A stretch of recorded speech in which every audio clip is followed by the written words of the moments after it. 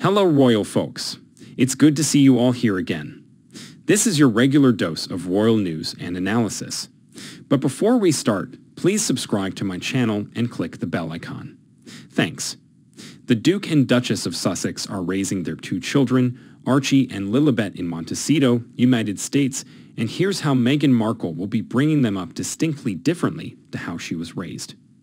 In a recent episode of Meghan's podcast, Archetypes, she was speaking with Mindy Kaling about childhood, and she mentioned being a latchkey kid, which essentially means she would be on her own, letting herself into her house when she was younger.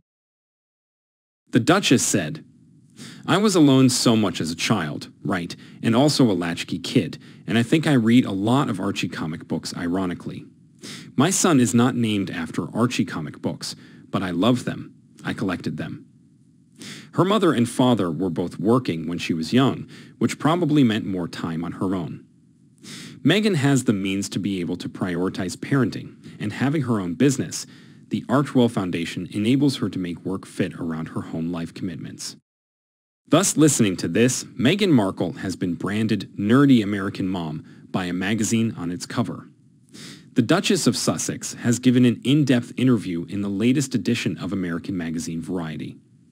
Launching the new cover on Instagram, the magazine has labeled Lilibet and Archie's mother a nerdy American mom, captioning, "Meghan, Duchess of Sussex, more widely known by her maiden name Meghan Markle, has been described as many things, determined, relatable, even Diana-like."